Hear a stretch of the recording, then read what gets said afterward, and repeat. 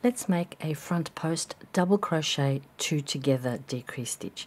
Now I have a video on making the double crochet 2 together decrease on its own. I have a separate video for front post stitch work. Now we're going to put the two together. Now front post means we're going to go down from the front of the stitch and around the post of the whole stitch and come out the other side before we pull our yarn through.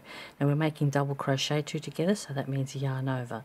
We're going to go down and up from the back around that stitch, pull the yarn through, yarn over, pull through 2. Because we're doing a decrease, so we don't finish the first one. It's a double crochet 2 together.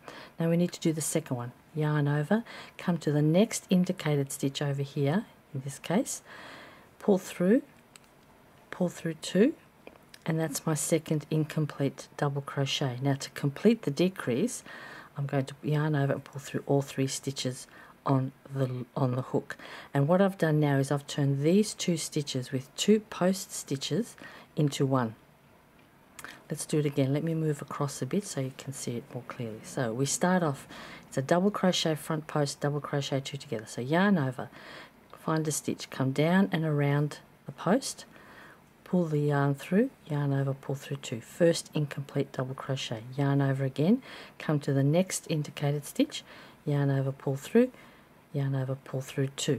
And now I have my 2 incomplete double crochet there, which then you do yarn over, pull through all 3 loops on your hook, and that's the next decrease complete. So we've gone from 2 stitches to 1 stitch. Forget about my chains here, that was just for space. But there is the completed stitch that is now 1 from 2 as a front post double crochet 2 together decrease stitch. Let's do one more. Move over again a little bit, yarn over, down around the post of the stitch, pull through, yarn over, pull through 2, 1 incomplete double crochet. Again, yarn over, come to the next one, pull through 2, there we go, yarn over, pull through all 3 to complete the decrease. There we go. And you can do this in many configurations.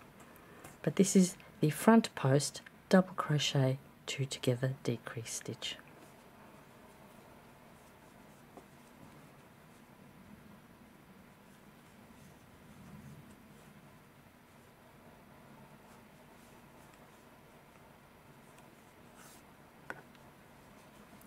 Ta-da!